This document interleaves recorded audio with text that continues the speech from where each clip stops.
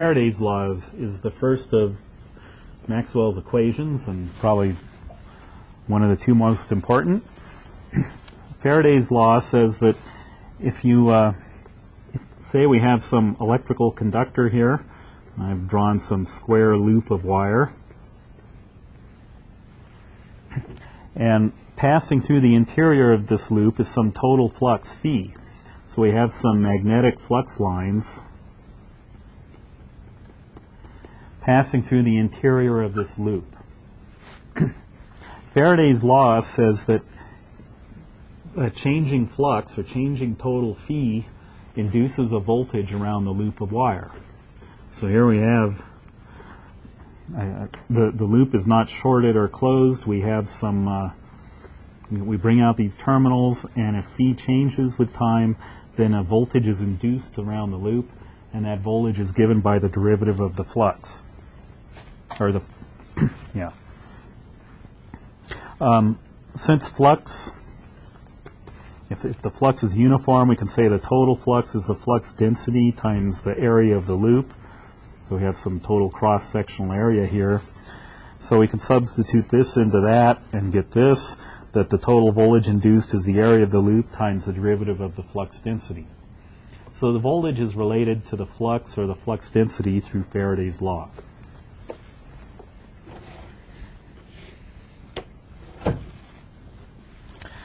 Lenz's law is connected to Faraday's law, and we're going to come back to Lenz's law later.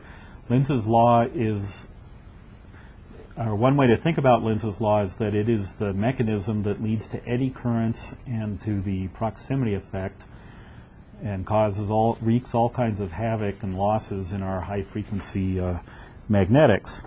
Now, what Lenz's law says is that if we take the same loop and short it, so a second ago we had these conductors coming out and we measured a voltage. Now we're going to short the conductors, and what Lenz's law says is that if you have some flux passing through the interior of this loop and the flux changes, then that flux will induce a current around the shorted loop that will act in a way to counteract the changing flux. And effectively, the currents will flow to try to keep the flux through the interior of the loop constant and not change. So really, if you have an AC flux going through the loop that's driven by some other source, that AC flux will induce currents to circulate around this loop and make an opposing flux, or a flux that opposes the change in phi. So the total phi plus phi prime tries to stay constant. And effectively what happens is that the voltage that was induced, now with a shorted loop, causes a voltage drop across the impedance of the conductor around the loop in its resistance and its inductance. That leads to a current of the proper magnitude to counteract the change in flux. So we're going to see that because magnetic core materials are electrical conductors also, fluxes passing through the magnetic material induces currents inside the magnetic material itself called eddy currents. And the more changing flux you have inside the magnetic material, the more eddy currents you get that try to counteract the AC flux, and those eddy currents flow through the resistance of the wire and make loss. So it's the primary loss mechanism, or mechanism for core loss. It's called eddy current loss. Not only that, but you get, when you have a winding near a core or around a core, it has magnetic fields from the adjacent conductors, and you get eddy currents induced in the conductors themselves, the wire itself. And that leads to the skin effect and the proximity effect that make eddy currents inside the windings and cause loss there as well. Okay, we'll be coming back to this a little later. Okay, Ampere's law.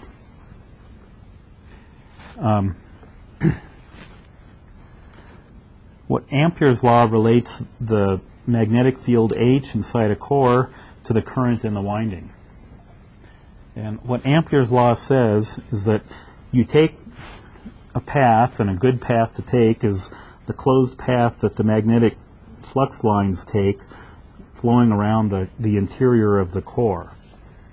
So here's some core that's a,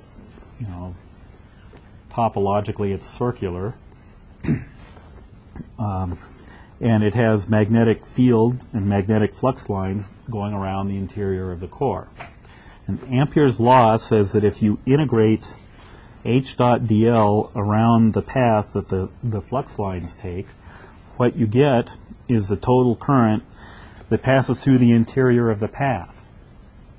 Okay, so here the path is taken to be the path that an average flux line takes around the inside of the core. And the interior of the path, then, is the current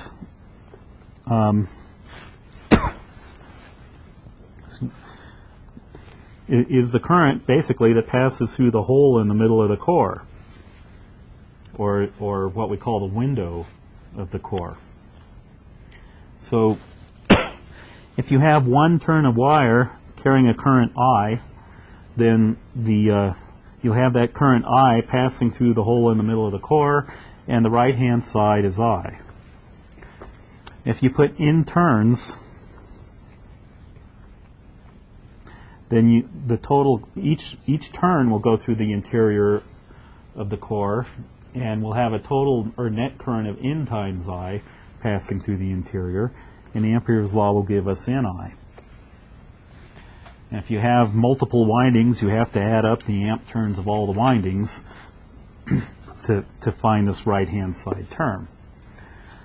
So Ampere's law then relates the current, the net current flowing through the hole in the middle of the core to this H dot dl. If H is uniform or constant going all the way around the core, then H dot dl turns out to simply be H times the distance around the core, what's called the magnetic path length, Lm. So we get H times Lm is equal to the total current in the middle of the core, and H is related to I. Incidentally, this integral also is the magnetomotive force F. It's the integral of H around the core. So that's like, our magnetomotive force or magnetic potential or the analog of voltage. And what that effectively says is that currents, currents in windings are like they're sources of magnetomotive force. So they're like voltages in an electrical circuit.